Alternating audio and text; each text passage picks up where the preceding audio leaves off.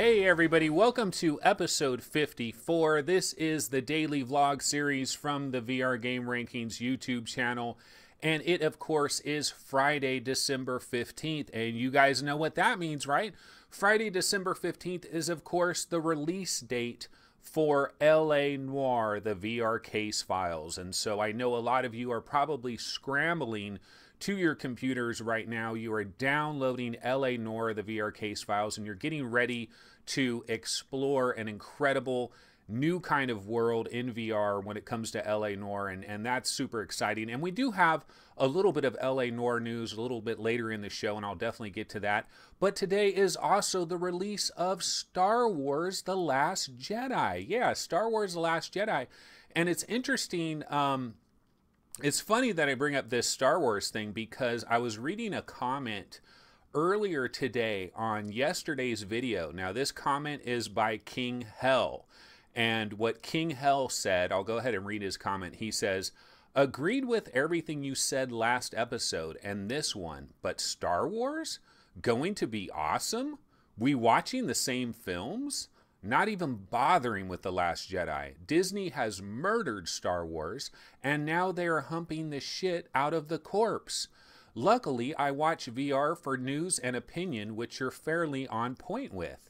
So first of all, I want to say thanks, King Hell, for saying that I'm fairly on point with my VR news and opinion. And, you know, when it comes to Star Wars, you know, I don't know why you would get the idea that I might be a Star Wars fan. No, actually, I'm not really a Star Wars fan. This is my son's old lightsaber thing from back in the day. But actually, you know what? It's funny. In regards to Star Wars, what I'll say about the new Star Wars movies that are coming from Disney and all of that is that the first movie, the J.J. Abrams one, I thought that was pretty damn good. I thought that was pretty good. Now, I have to admit, I went into that movie expecting the absolute worst. And I came out of that movie pleasantly surprised. And I was pretty pleased by what happened in that movie. Now, however, Rogue One, oh my God, I could not agree with you anymore. I thought Rogue One was terrible. I thought parts of it were laughable and embarrassing. Now, I was watching Rogue One. I didn't go to the movie theaters and see Rogue One. I didn't even get it on like Blu-ray or anything. I waited till it like hit Netflix or something and then finally saw it. And when I was watching it, there were parts of Rogue One that I thought, oh, this is cool. This is really cool. I'm liking this. I'm liking this.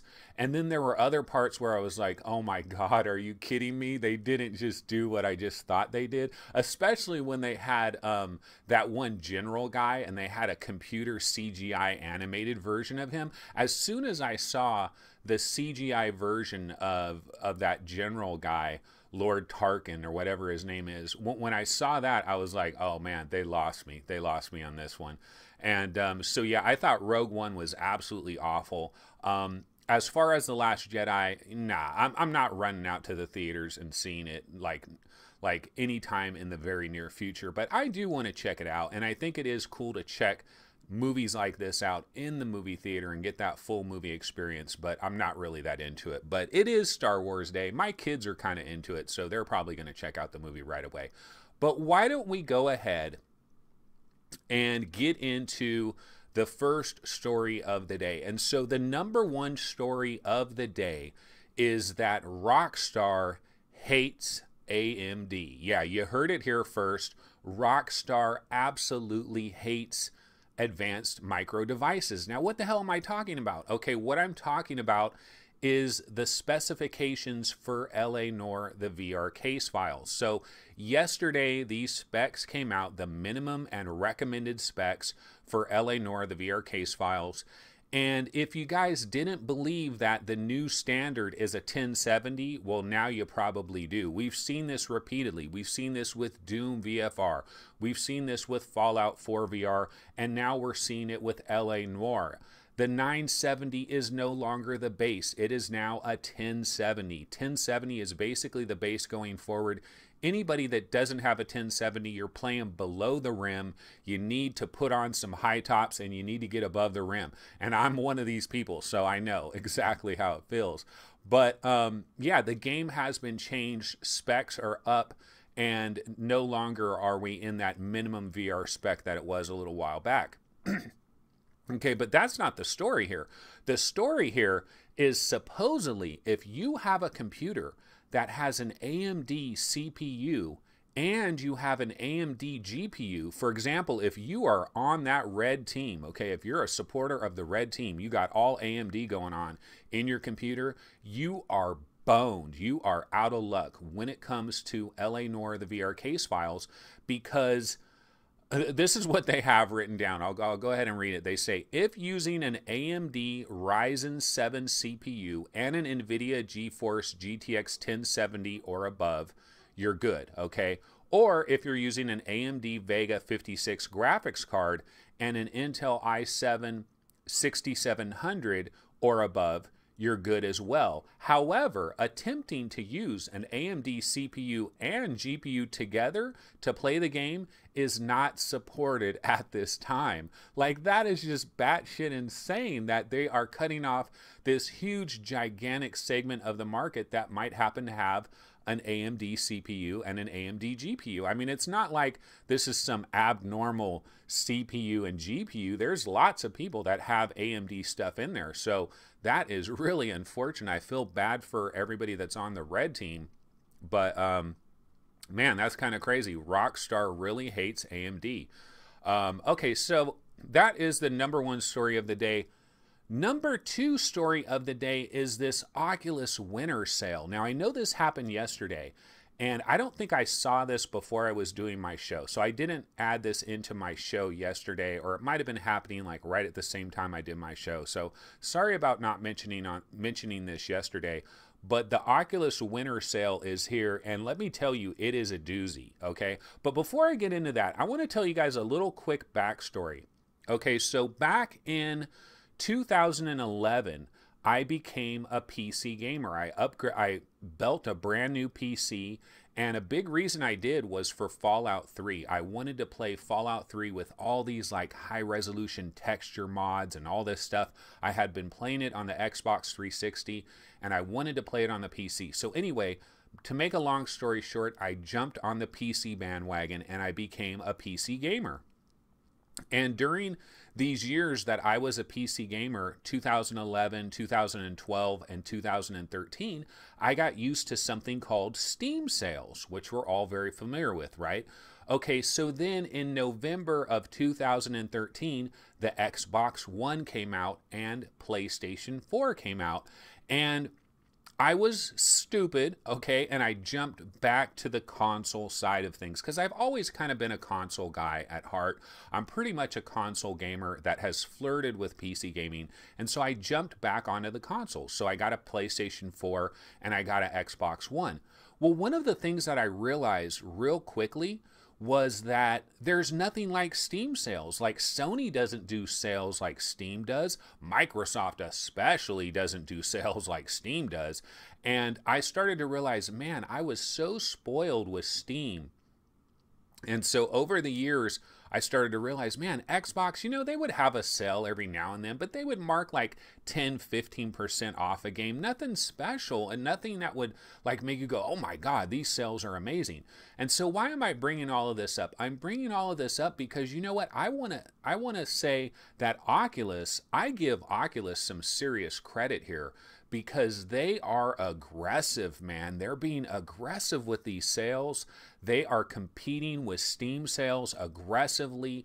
Some of these prices and how frequently they have sales, and then they have these flash deals, these temporary deals, 50% off, 60% off, 70% off, 80% off some of these games. They're very aggressive. They're very out there and after it when it comes to sales. And I congratulate Oculus on this because not all these companies do that. Sony isn't this aggressive. I mean, Sony has had some relatively decent sales lately. They've started to improve. Xbox is the worst, okay? Microsoft is the worst. Like, I'm not even going to lie about that. When Microsoft finally joins the VR club and they have a VR headset for the Xbox, good luck getting any kind of major discounts because that's not going to happen. But anyway, back to this Oculus winter sale. I was blown away. I was looking at all these games. I'm like, okay, let me take a look at this Oculus Winter Sale, and let me see what are the best deals are on this Oculus Winter Sale. And I was looking at it, and I'm going through page after page after page. There's so many freaking games on sale in this Oculus Winter Sale. It's amazing. I'm really blown away by this. Now, I've highlighted 15 deals that I like, but there's way more than this. Absolutely way more, but I went ahead and highlighted 15 of the deals that I thought were pretty darn good. So I'll go ahead and run through these 15 deals, and then we'll go ahead and move on to the next story. Okay, so number one, the Invisible Hours. Okay, now I've said it a million times. I don't believe the Invisible Hours is a game. What the Invisible Hours is, it's the first legitimate VR movie. This is the first legitimate VR movie, and the thing is, its original price, $30. Well, $30, that is a bit pricey for the first VR movie.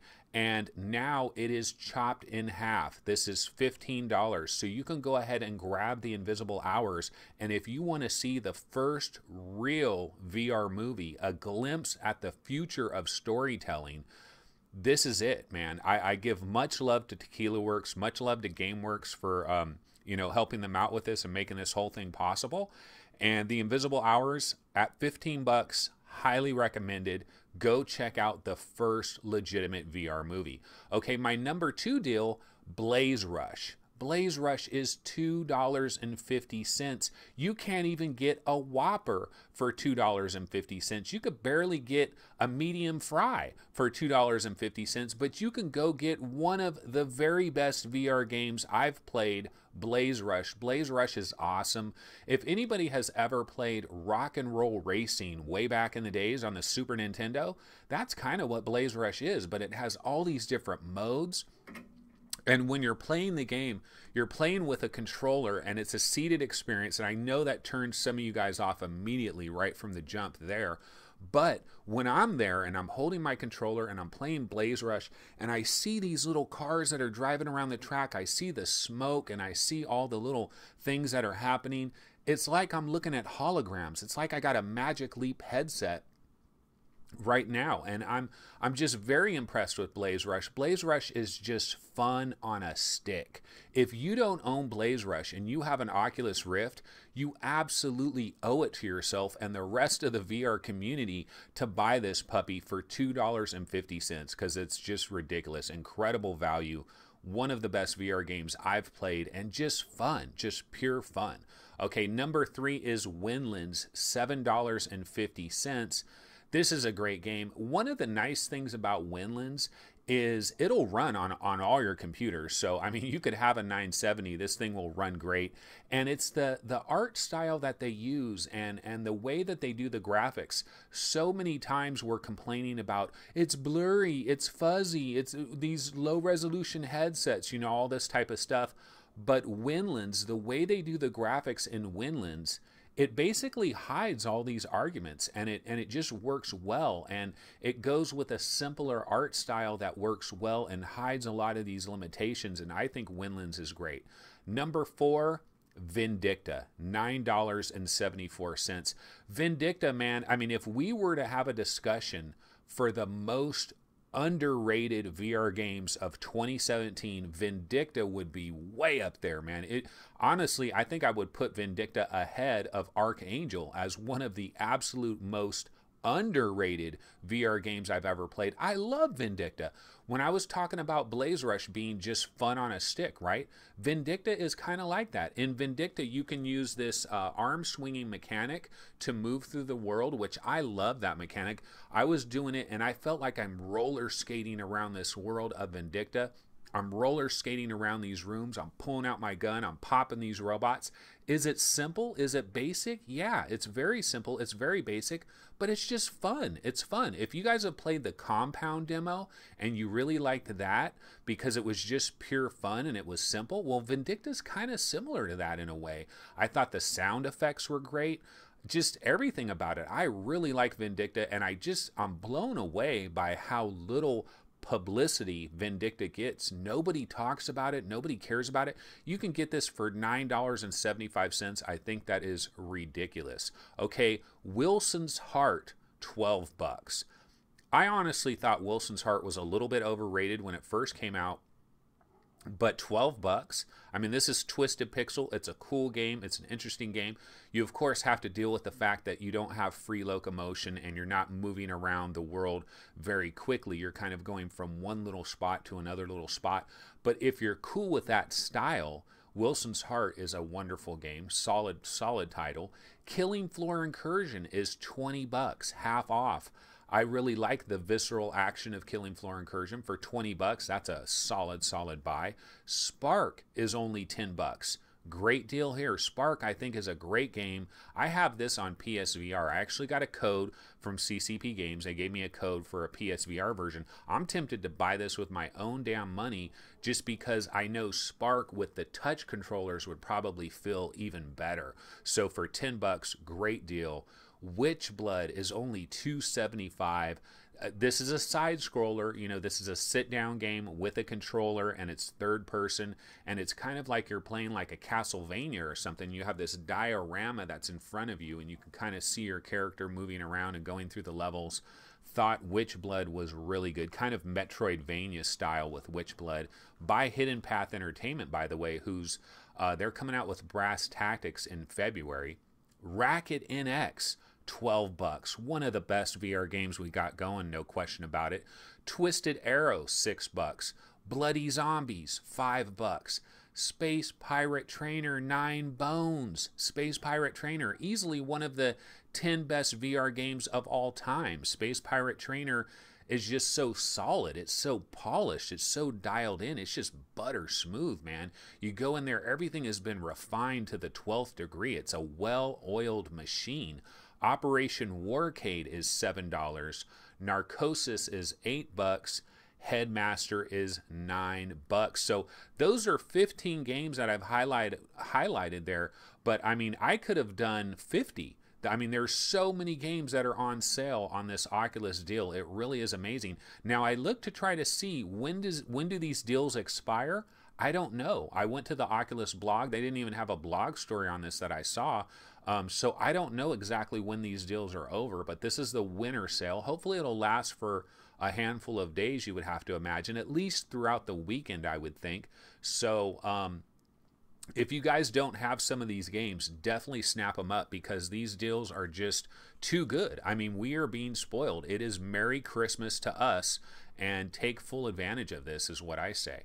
Okay, so the next story we got is YouTube VR has come to Steam. Now, this is kind of a beta thing, and it's not like a fully polished version, and so they let you know that. And then also, there is no Oculus Rift support at this time. Now, at first, I didn't know that, and I downloaded the YouTube VR, and I wanted to try it out because I've tried a number of video players, and none of them really work that great from what I've seen. And so I thought, well, if they have this YouTube VR specific app, maybe I could watch some stuff that is on YouTube, some VR stuff that is pretty good. So I thought maybe I would check that out. I tried opening this up a couple of different times. It never opened. It just crashed, never opened. Of course, then I found out later, oh, this doesn't have Oculus Rift support, which is kind of a side note thing. Has anybody else noticed that there seems to be a lot of things coming out that just don't support Oculus? It's just kind of weird because so many people have Oculus Rifts. It's basically half of the PC VR market, if not even more than half, after all these sales and promotions have increased its market share as well. Yet it seems like we are getting experiences here and there that just don't work on Rift, or if they do, they're very hampered and they have some issues working on Rift. So that's kind of interesting. But yeah, I don't know if any of you guys have tried this YouTube VR. Has it worked out good for you? I haven't been able to try it yet, obviously, so I don't know, but I am curious about it. Okay, next story, Zombie Riot. So this was free yesterday. I hope everybody grabbed it. I don't know if it's still free. Didn't check that, but I did get into this game. I did try it yesterday, and I'll just give you guys a quick take on what I played of this. So this kind of reminds me of like Zombie Training Simulator, it kind of reminds me of Brookhaven Experiment, except if it was like the rated G version of Brookhaven Experiment, kind of like a family friendly version of Brookhaven Experiment. It's a classic wave shooter. You're basically standing in one spot. Zombies will come at you in a wave of zombies, and you have to deal with all the zombies that come at you. And you know what? I thought it was pretty fun, but there was nothing. I'm glad this was free, is what I'll say, because there was nothing here that really stood out to me. I guess the one good side you could say about it's very colorful. There's a lot of neon colors. There's a lot of bright colors. It's very vibrant. So it's vibrant. It's colorful. The sound effects are pretty decent, but nothing to write home about here. I don't think like if this was $5, I don't know that I would recommend anybody to buy this for $5. So I'm glad that it was free. It's definitely cool. It's worth trying out, and I'll probably try it a little bit more in the future as well, but wasn't too blown away by Zombie Riot, so there's that. Okay, another little story I have here is VR the Diner Duo. So this game has been out on PC VR for quite a while now, but it's in the news for a couple of reasons. First of all, it arrived on PlayStation VR today, I believe, and the PC VR versions have also been updated and improved. There's a new bakery option where you're operating in a bakery, and there have been lots of performance improvements to the game, lots of miscellaneous performance improvements. The game also now supports the Oculus SDK, so you can run it in native Oculus SDK mode, and it's available on the Oculus Store now. It has just arrived on the Oculus Store, so you can go ahead and buy it officially on the Oculus Store if you want. But even if you have the Steam VR version, you can run it in the native Oculus SDK. And the nice thing about that is you might get even some additional performance benefits running it in the actual native SDK. But supposedly, overall, the game has been improved as well. I actually have not played VR the Diner Duo, but it does look kind of interesting. It's one of these games, though, where it kind of goes to the idea of controlled chaos, where you start off just doing some basic things and then it gets more and more chaotic and you're scrambling, and it's kind of this panic thing, which to me, those games are fun the first day or the first like game session that you play them, but I don't know that I like to repeatedly go back to stuff like that. I remember playing Dead Hungry, a demo for PlayStation VR, Dead Hungry, where you're making hamburgers for these zombies, kind of similar to VR the Diner Duo in certain ways, and it gets really chaotic, and which is fun. It's fun in a short burst. I just don't know that I want to play it over and over and over again. So there is the VR Diner Duo, and if you're a PlayStation VR gamer, you can go ahead and grab that now on PSVR. Okay. Another little story we got, Payday 2 VR has a brand new update. This is update 1.4, and they have added smooth locomotion. Well, some type of version of smooth locomotion. I'll go ahead and read what the developers wrote on their Steam page. They say, as some might have seen on our Twitter, we are bringing direct movement to Payday 2 VR. You can now choose to play with either dash plus direct movement or dash only. With this update, we also updated the How to Play Payday 2 VR version 2 thread on our Steam forum. It will now reflect the new movement system and better represent both HTC Vive and Oculus Rift controllers. Remember what I was saying before, how there's been a number of things that don't really support Oculus Rift right away? Payday 2 was kind of like that. You know, it didn't really support Oculus Rift very well in terms of like controllers and stuff like that. I have a little secret to tell about Payday 2 VR. I actually deleted this off of my computer.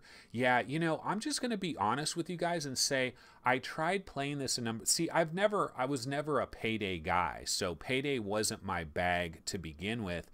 But I tried playing this a number of times, and I don't know, it just didn't speak to me. I know there's people that rant and rave about Payday 2 VR, and they think it might be like the best thing that has hit VR in months, many months, or even years, and they just love Payday 2 VR, and I'm happy for those people, and I wish I was one of them, but I'm not.